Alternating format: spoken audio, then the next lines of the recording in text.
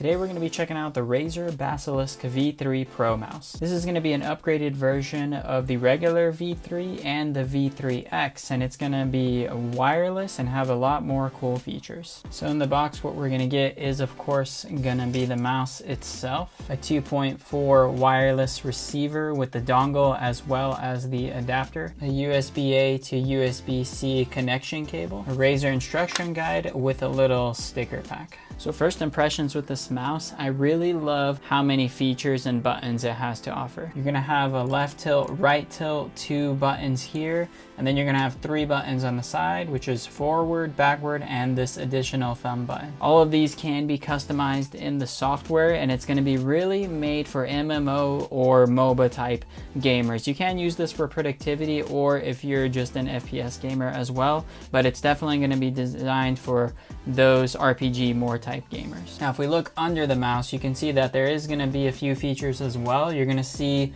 this little switch right here, and this is going to be able to allow you to switch between Bluetooth or the USB receiver using the HyperShift technology. And then you're going to have this profile button that lets you cycle between the different profiles for different games or workflows you have. And then if we go ahead and unscrew this little puck here, this is going to allow you to charge the mouse wirelessly if you get the Razer charging stand. And there's also going to be a little slot for you to store the USB receiver in there when it's not in use. Now this mouse also comes in a few different color options. You can get it in this black color like I have here, or you can get it in a white version if you prefer more of that lighter theme setup. And then as far as build quality goes, you're going to have a variety of materials here. The mouse clickers are going to be made of plastic with a texturized finish, and then the side buttons are going to be a glossy plastic, as well as the back of the mouse as well. And then on the sides of the mouse, both the left and the right, you're going to have this nice texturized rubber grip to give you a nice grip, and the scroll wheel is also going to be rubber to give you a nice flick and to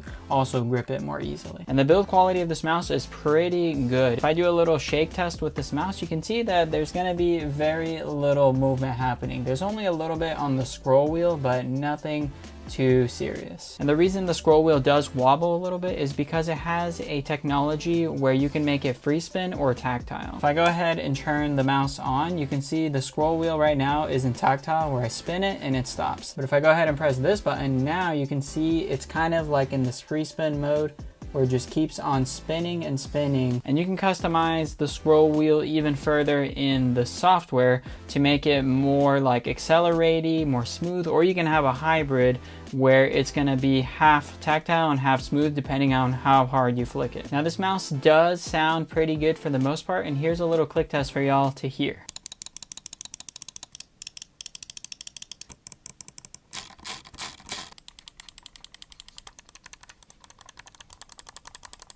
So overall, not too loud, not too quiet. It is going to be using Razer's Gen-3 optical switches. These switches have a nice little click sound to them that feel very satisfying.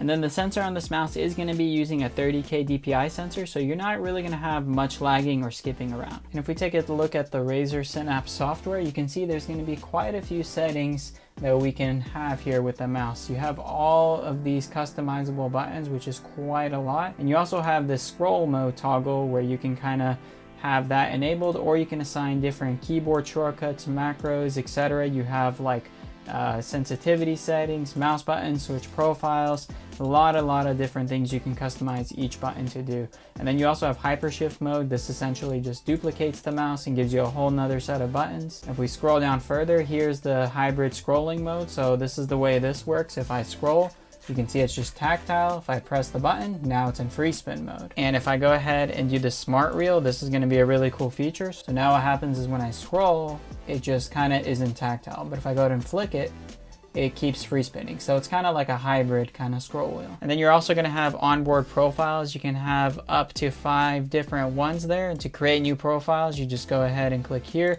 You have a little battery life indicator. Then we have the performance tab where you can have up to 5 different DPI settings, and to switch between them, you just press this DPI button.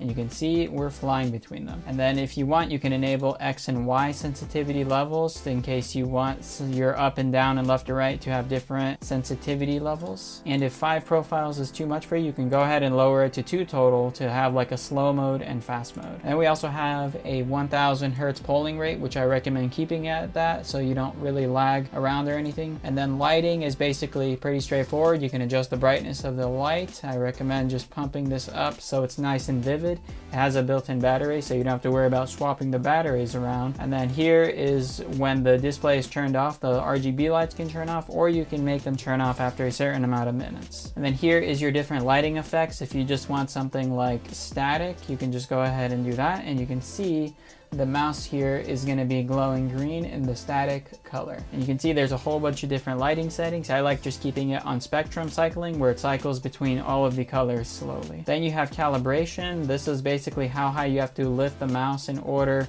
for it to not detect the mouse pad. And then over here we have the power settings, where the mouse can automatically turn off based on the settings you set here. And then we have a profiles section where you can link a game up to a specific profile. So you go ahead and click that. Let's say you play Portal, and then you can assign Portal to this profile. And to remove it, all you do is click X, and that's that. So overall, this is going to be a solid mouse with a lot of really cool features. I love that this thing is wireless. They do have a wired version, which is the regular V3. It's going to be cheaper than this. And then they have a budget wireless version, which is called the V3 Basilisk. If you want to see a video on either of those, I'm going to leave links to that up here. So be sure to check those out. Thanks for watching. I'll see you in the next one. Peace.